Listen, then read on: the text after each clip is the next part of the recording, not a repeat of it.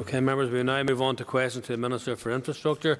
Questions number 3 and topical question number 9 are withdrawn. I will call Cathal Boylan to ask the first question. Cathal Boylan.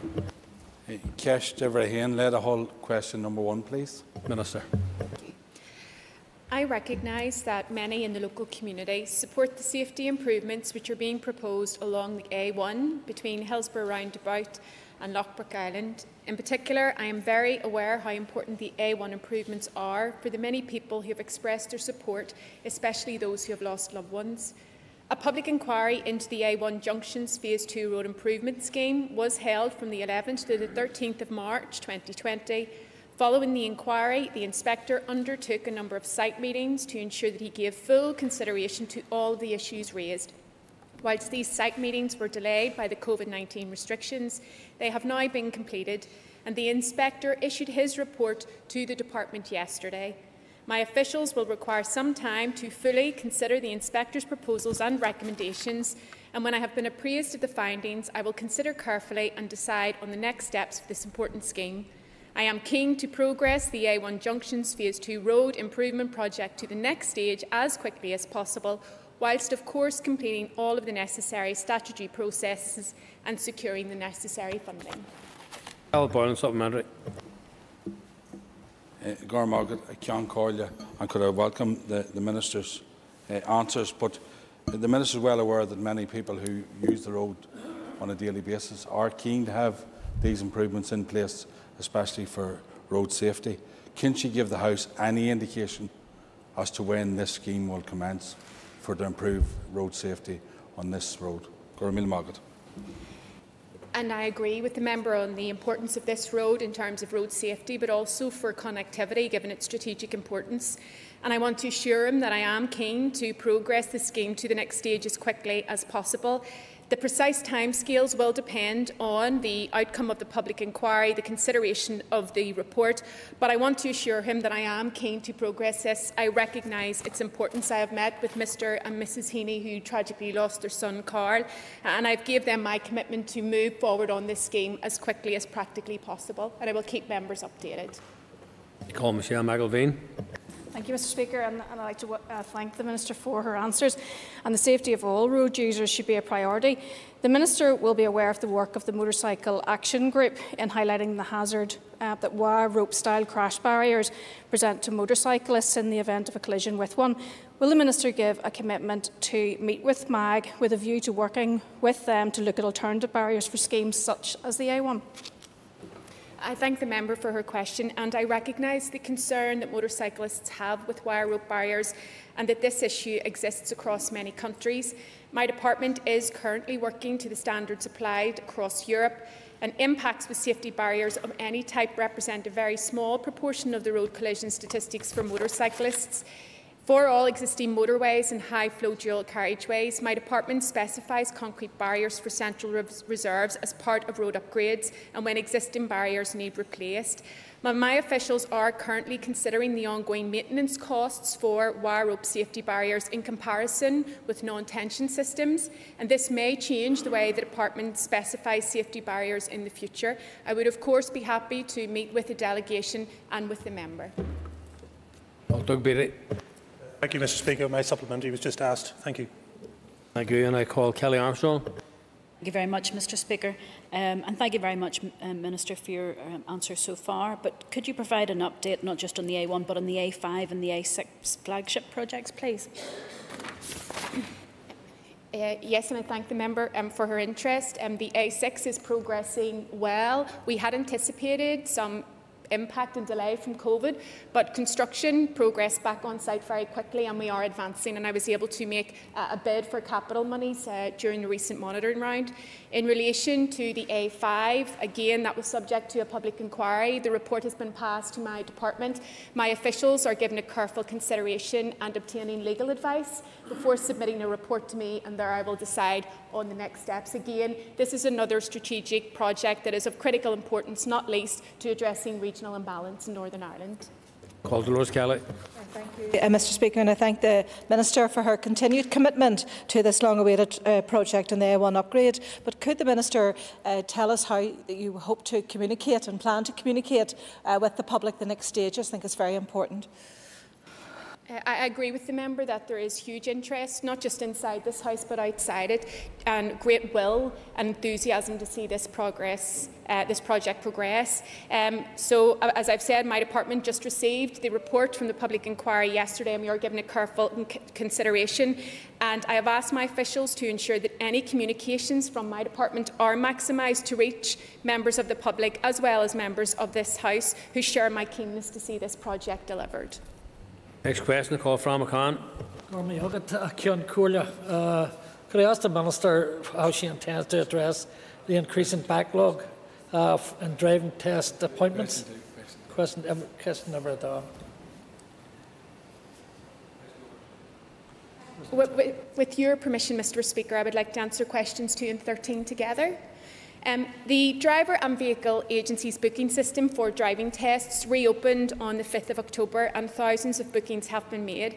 At this time, the DVA has not released any driving test slots beyond January 2021.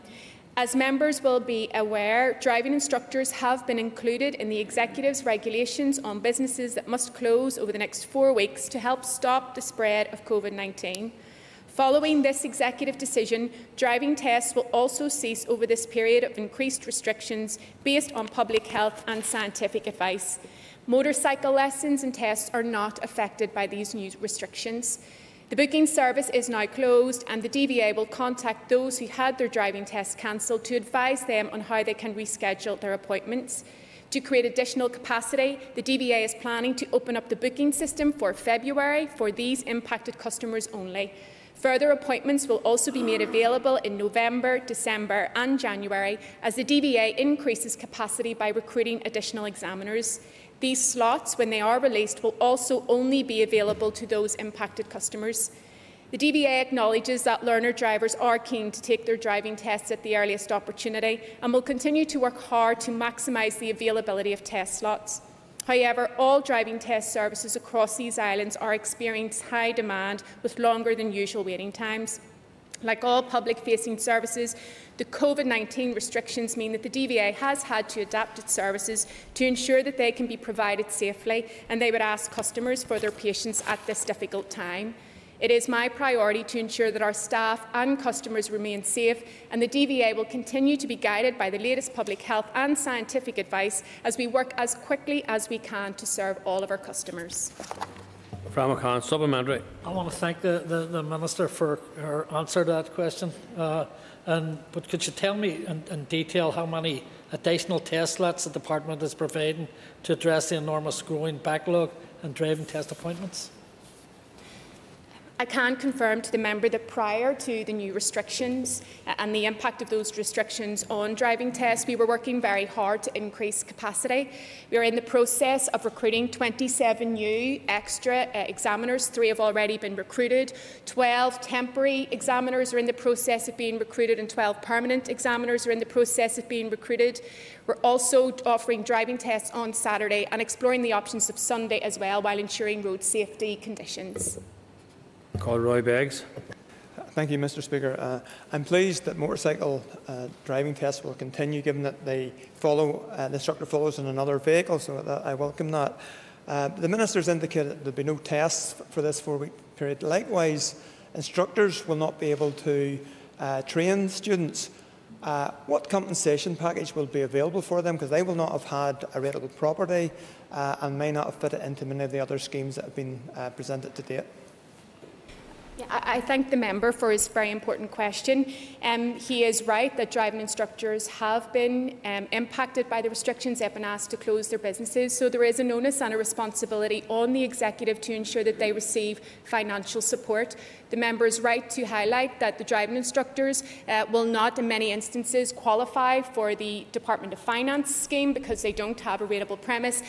But the Minister for Economy is working on a hardship scheme that will include those businesses that have been affected by closure. And my understanding is those businesses and the self-employed who are also impacted because their business relies very much on those that have been forced to close as a result of our restrictions.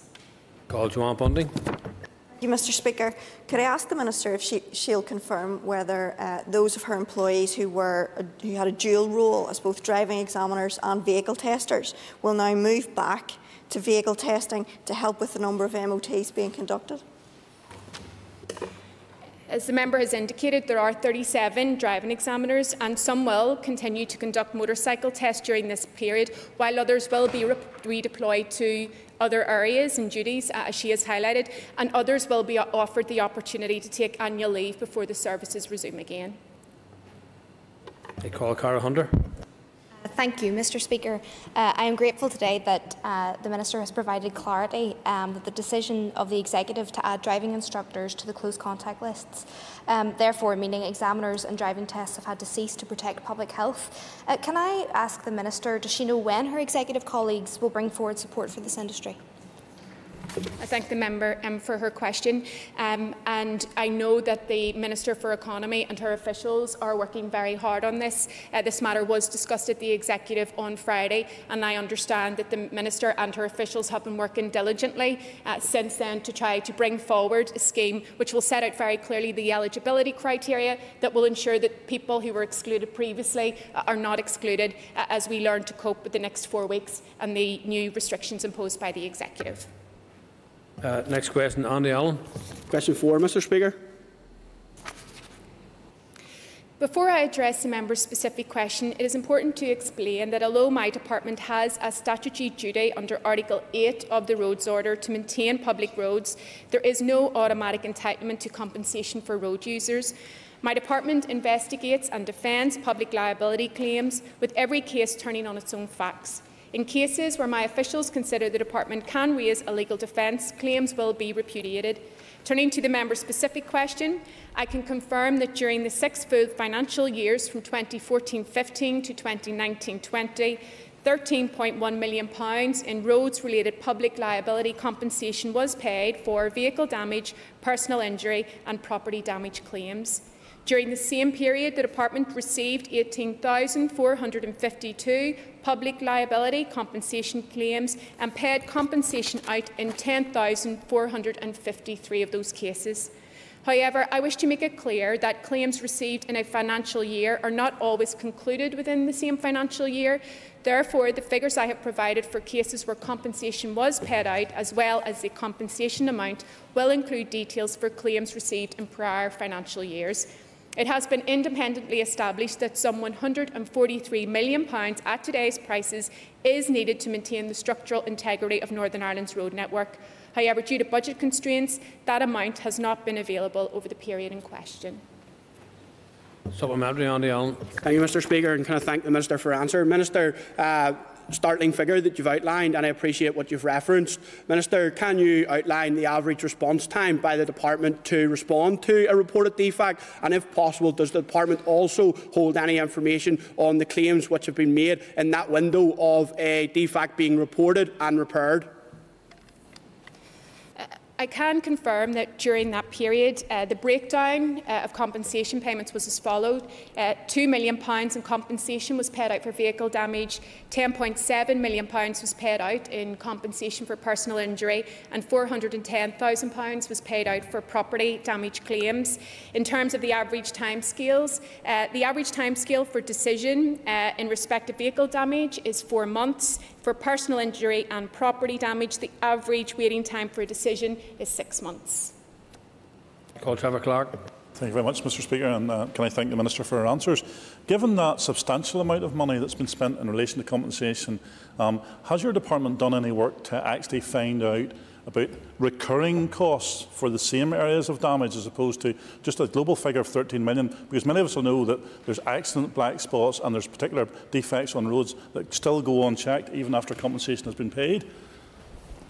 Yes, in terms of investment in our roads and structural maintenance, my officials use a matrix that they apply, which is to do with the volume of traffic on a road, but also on the defects.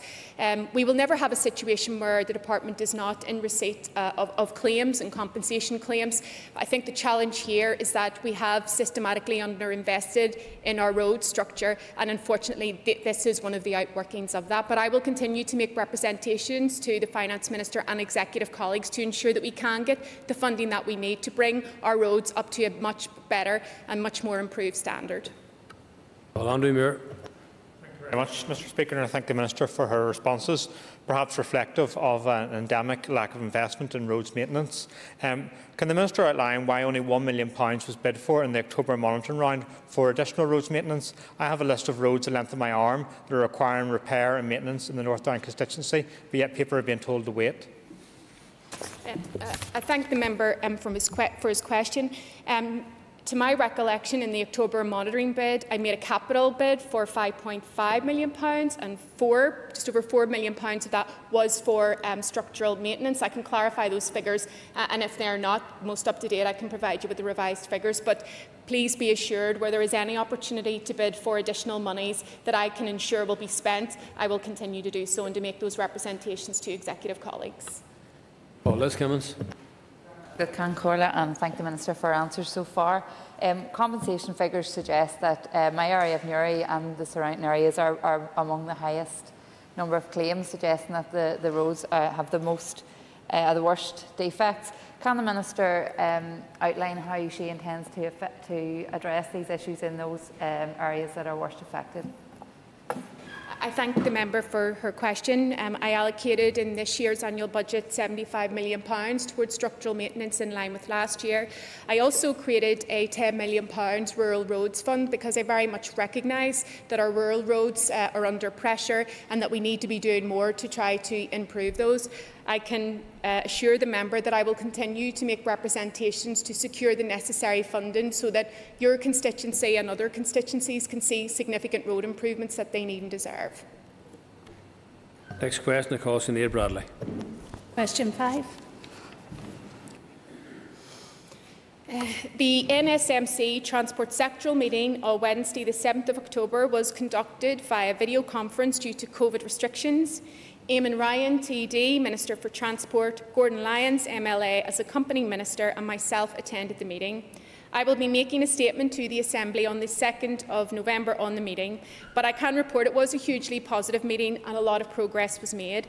I can confirm that a number of issues were discussed and agreed at the meeting. This included the implications of Brexit for our island, and agreement was reached on continued cooperation on transport issues in the coming months. Our response to COVID-19 in relation to transport services and operations was discussed.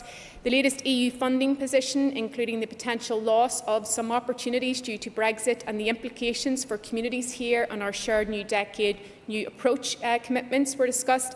And importantly, we agreed that the high-speed rail feasibility study would be extended to Derry and Limerick.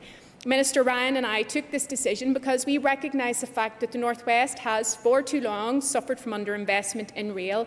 We are both committed to addressing regional imbalance across the island, and we also reiterated our commitment to progressing the A5, narrow water bridge, renewed air services and cross-border greenways. During the meeting, I also raised the issue of the withdrawal of bus siren service between Belfast and Dublin. Minister Ryan and I have held a number of bilateral meetings, and we continue to engage positively on how we can work together collaboratively to deliver for citizens and communities across our island. Sinead Bradley, supplementary. Thank you, Mr. Speaker. I'd like to thank the Minister for her clear commitment on the Narrow Water Bridge project, and in particular thank her for visiting Warrenpoint and meeting with the Narrow Water Bridge community network there. Can I ask the Minister what discussion she has had with the Irish Government in terms of progressing this much needed and highly significant project for not just South Down but for the whole island of Ireland? As the member rightly says, I recently met with her and with representatives of the Narrow Water Bridge Community Group, and I know the local passion her late father had for this project that she has, and those right across the local community share for this transformative project. I assure her that I share that passion too, and all my conversations to date with the Irish Government have been positive in terms of delivering together on this all-island new decade new approach commitment. At the NSMC and separately, I have engaged with Minister Ryan on progressing this important project. We will be working closely together in the next few months, and I will keep members updated on progress. Steve Egan, supplementary. May I thank the Minister for her remarks so far. And one of the issues that she will have discussed is the importance of north-south communications and trade, and also the vital need for the York Street interchange to be built as quickly as possible. Could the Minister reflect on where we are with the York Street interchange and the importance it has for all island and indeed all island communications and logistics? I thank the member for his question. Yes, the York Street Interchange project is a project of critical importance. It's a strategic road project, but I also think that it presents an opportunity to have properly future-proof design to ensure that it is inclusive of the communities who live around it, that it meets the objectives that we have as an executive, but also around the Belfast agenda, and that it's also an important way forward in terms of tackling the climate emergency. The member will know that I initiated a short, sharp external review to make sure that we were for future-proofing the project, and I hope to receive that report after engagement with stakeholders around December time. Catherine Kelly, supplementary. Corlia. Minister, considering the South's recent budget announcement for funding north-south projects, can we expect an acceleration of the A5 construction process and for 2 phases to commence simultaneously? I thank the member for his question, and I very much welcomed the announcement by the Irish Government of £500 million or million euros for infrastructure projects as well. I think it's a huge opportunity for greater collaborative working and to see real delivery on the ground. In respect of the A5, the member will know that that was subject to a public inquiry, that the report has been submitted, and that my officials are very carefully considering its findings while obtaining legal advice. When they make the submission to me and I can give it consideration, I will be deciding on the next steps, but I do want to reassure her that I recognise the importance of this, and subject to the completion of all the statutory processes, I would be keen to move on this as quickly as possible, and will of course look to the Irish Government to play their part given their financial commitment to the project. Question, Alan Chambers. Question 6, Mr. Speaker. I thank the member for his question. I recognise the need for improved interconnectivity between our towns and key gateways, and a desire to reduce congestion at key points. The term most congested is a subjective one and will often be dependent on the season, the time of day and ongoing events, and as such it is not possible to compile a ranked list of worst congestion points. I am mindful, however, that we cannot simply look to build our way out of congestion by creating more and more roads. Rather, I am determined to offer real alternatives to reduce our dependence on private car use and reduce emissions, including a drive towards modal shift through improved public transport and active travel options. That does not mean to say that certain parts of our road network cannot benefit from major works projects. In line with the Executive's commitment to flagship schemes in its programme for government, and indeed the British and Irish Government's commitments in New Decade, New Approach, my department is advancing major road improvement schemes on the A5, A6 and at the York Street interchange to alleviate congestion and increase journey time reliability. In addition, major works on the A1 are also being developed to improve road safety. These strategically important schemes have been identified as having the ability to deliver for communities and help to address regional imbalance while supporting connectivity and economic growth.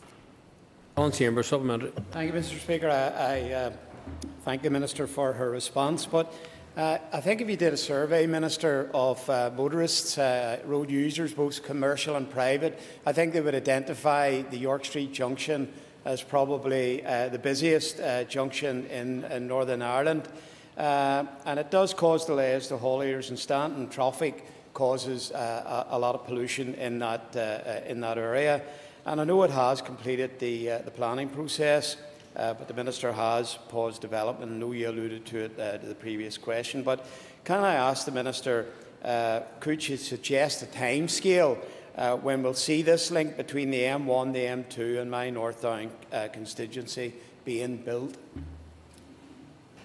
I thank the member for his question. I know he has huge interest in this project. And as I said, it is a strategic road improvement scheme that will provide a fully grade separated interchange to replace the existing at-grade signal control junction of the A12 Westlink M2 and M3.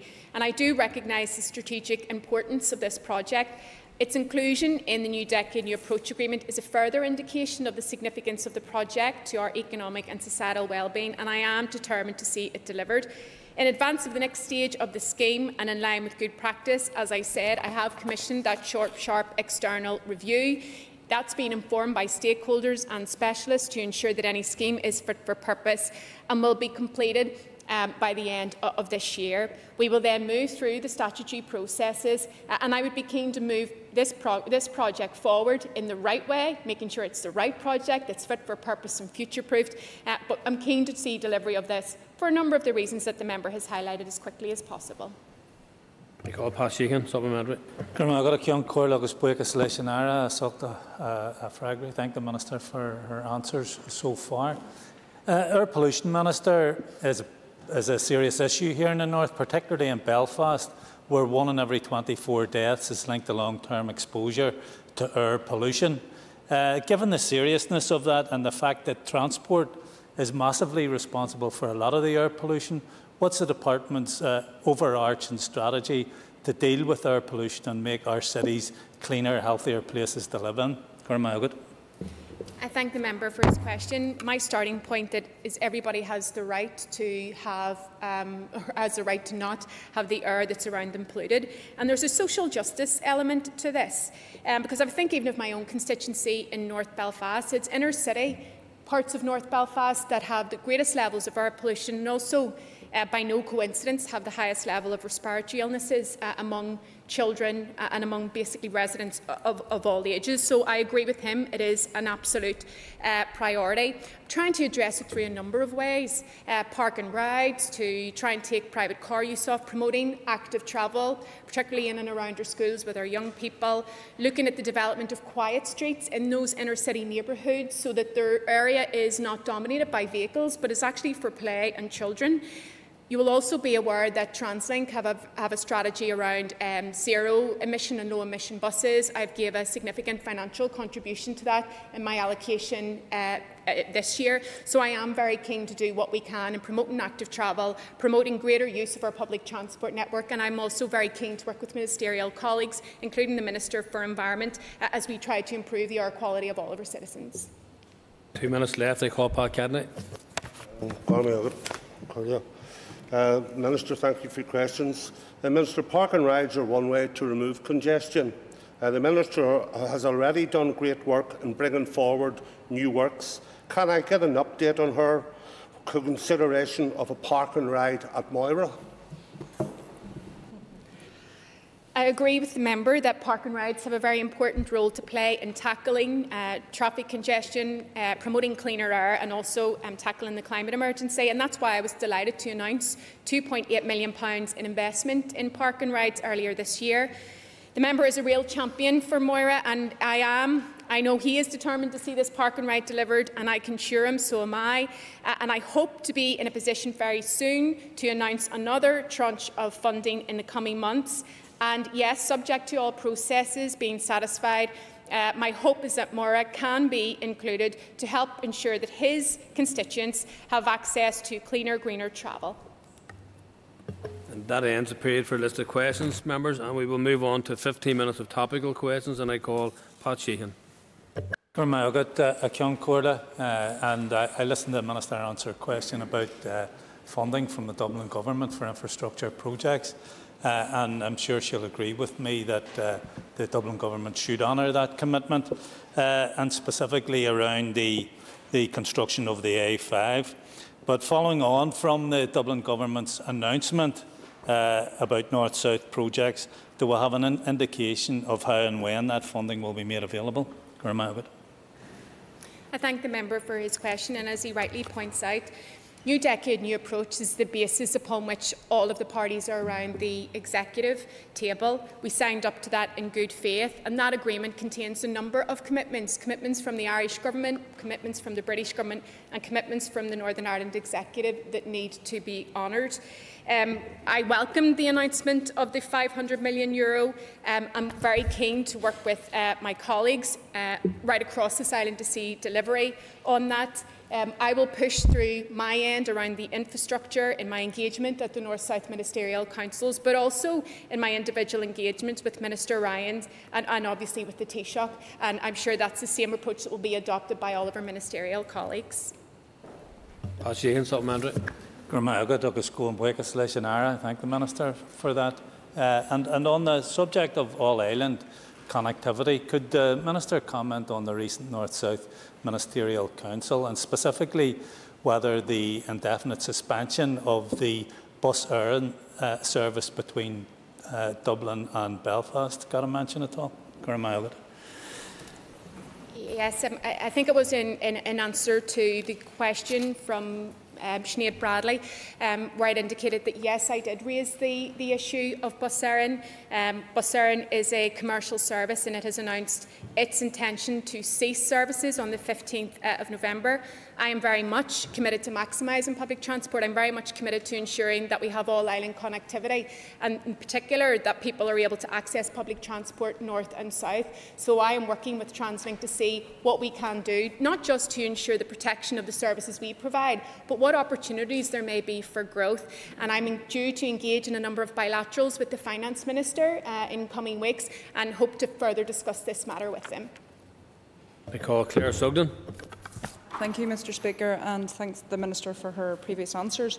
In a previous answer, she said that she would try and facilitate driving tests for those that had to be cancelled and booked during the restriction period. And I appreciate she's also going to look toward cancellations, but it's still potentially up to a 3-month wait for some students who would have been even doing their test today. Is there any opportunity to try and bring it forward any sooner? Look, I agree that this is a hugely frustrating situation for learner drivers, for driving instructors. And as an executive, we didn't take this decision lightly. We were already starting from a difficult starting point. It is a high-demand service. It was closed for 5 to 6 months. But what we are trying to do is to minimise the disruption. So we will be bringing additional slots online through November and December. As I said, we're recruiting 27 new examiners. We're also looking to see, can we enhance testing at the weekend, subject to road safety conditions. And also very keen that the disruption that's been caused to those groups, this group of learner drivers, that we try to minimise that, which is why when we open the slots in February, they will be exclusively for those candidates and pupils who have had their tests cancelled during this 4-week period. But I want to apologise to learner drivers and to driving instructors. I don't want to see them in this situation, but we are in a pandemic. This is a public-facing service. It has been impacted, but I want to do what I can to ensure the safety of all involved, but that we get services back up and running as quickly as possible for people. Claire Sugden, supplementary. Thank you, Mr Speaker, and I appreciate the Minister's attention on this matter, and I do see that she's trying to bring these forward as quick as possible. I'm also glad that she's thinking outside of a 9-to-5 Monday to Friday week. That's something we need to do right across all civil service and public sector services. To come back to the question around providing financial support for driving instructors, all MLAs have been inundated, including my constituency colleague Cara Hunter. Do you have any role in supporting the Minister for Economy and bringing forward such a scheme so that we can ensure, hopefully by this weekend, that they will actually get financial support? So when this matter was discussed in the executive meeting on Friday, I assured the Minister and followed up in writing, assuring the Economy Minister of my support and offering my officials. I'm very mindful that the Department for Economy is under immense pressure. We do have information related to driving instructors that I'd be very willing to share, but I'm very keen to work with all executive colleagues to ensure that the driving instructors get the financial support that they deserve, given it is the executive's restrictions that have closed their businesses. I call Linda Dillon. Can the Minister give us an update on any actions being taken to provide financial assistance to the transport sector in terms of coach providers, hauliers, taxis and others? I thank the member for her question. From the onset of this pandemic, I have consistently said that I don't have the powers to create financial hardship schemes. I wasn't saying this to be obstructive. I was saying it because it was the truth. That fact was recognised when the First and Deputy First Minister wrote to me to say they were considering giving me new powers under the Financial Assistance Act. Following that, I have engaged very closely with the sectors. They have worked very closely with my officials in providing the evidence that's required by this piece of legislation, which has to determine that exceptional circumstances apply. I had set a deadline of the 6th of October for receipt of that evidence. The sector themselves asked for an extension. We granted that extension because we want to make sure we have robust evidence. So the extension was granted until Friday past. I met with the First and Deputy First Minister yesterday, and my intention is to write to them this week to set out the exceptional circumstances, while my officials are also actively considering what schemes we can bring forward as required. I'm very mindful that within these sectors, people were excluded from previous schemes, that they are under real financial hardship, and so I've committed to doing what I can as quickly as possible to make sure that they can get financial assistance. But I have to say, I am as frustrated as them that they have had to wait for several months. And my view on this is that we could have included them in some of the previous existing schemes. But we are where we are, and I will do what I can to help them as quickly as possible. Linda Dillon, supplementary. Thank the Minister for her answer. 2 points, Minister. Firstly, I believe that some of the coach operators have actually offered up some plans and solutions, and I think that those need to be looked at. There won't be a perfect answer for everybody in the industry, and I don't think we should wait until we have the perfect answer. We do need to deliver for them and deliver for them now.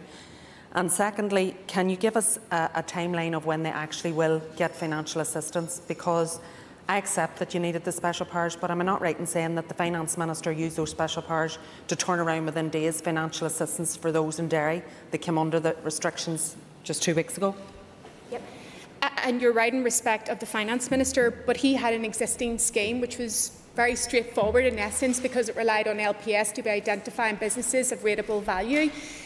The sector, as people will know, the haulage sector, the bus and private operator sector, the taxi sector is very diverse. You have self-employed, you have companies with multiple sizes of employees. So they're two very different schemes. You're right to say that the private bus and coach operators have provided very, very good analysis and have provided ideas of schemes. And in fact, those are the basis upon which my officials are working. I'm not in a position to give a definitive timescale right now, because I think people need honesty, and we need to be very open and honest in terms of our engagement with them and management of their expectations. But just as recently as last night, my officials were in contact with them, and we will work as quickly as possible to get the money out, because we recognise time is of the essence. I call Mark Durgan. Thank the Minister for her answers thus far. The Minister has mentioned her work with her counterpart, Minister Ryan, on moving forward all-island rail, and I very much welcome that we finally have a Minister who has included Derry and the North West. I know the Minister has been working in partnership with Into the West on Phase 3 of the Derry-Belfast line. Can the Minister give us an update on her work to get this project back on track after it was halted by her predecessor, Chris Hazzard? I thank the member for his question. In December 2016, the then Infrastructure Minister, Chris Hazzard, announced that the planned Phase 3 works were not to be carried out within the budget period 2017 to 2021, but they would remain on TransLink's longer-term infrastructure strategy. However, in line with my commitment to improve connectivity to the North West, I am determined to bring this project back on track. That is why I announced on the 10th of June that I've made funding available for an updated feasibility study for Phase 3 of the Derry Coal Rail Line. While an updated feasibility study is necessary after almost 10 years of delay, I am fully committed to getting this work done at pace and to making progress for the people of the North West who have waited too long for action to address regional imbalance and better connection for them as a community. Thank you, Mark Durgan, supplementary. Thank you, Minister, for that positive answer. It will be very well received in my constituency. Is there any update on the feasibility study from these positive discussions that have been ongoing? Well, last month I held a second and very constructive meeting with representatives of the Rail Lobby Group Into the West, following on from my request for TransLink to re-examine the timeline for the completion of the feasibility study and associated business case. I am pleased to announce that this has now been reduced by 6 months and should therefore be completed in early 2022. I will of course continue to do all that I can to make sure that we move forward on this project at pace. Call Steve Egan. Thank you very much indeed. May I thank the Minister indeed for her answer so far. May I ask her how we are getting along with the decision-making process around ARC21's RHI2 incinerator in Hightown? I thank the member for his question. He never misses an opportunity. And so my response will be, as it has been before, that all planning applications have to be processed with the right statutory processes. When those processes are completed and planning officials have fully considered them, then a recommendation will come up to me. And of course, as Planning Minister, I will ensure that all of the statutory processes are followed in all applications that I have to take decisions on.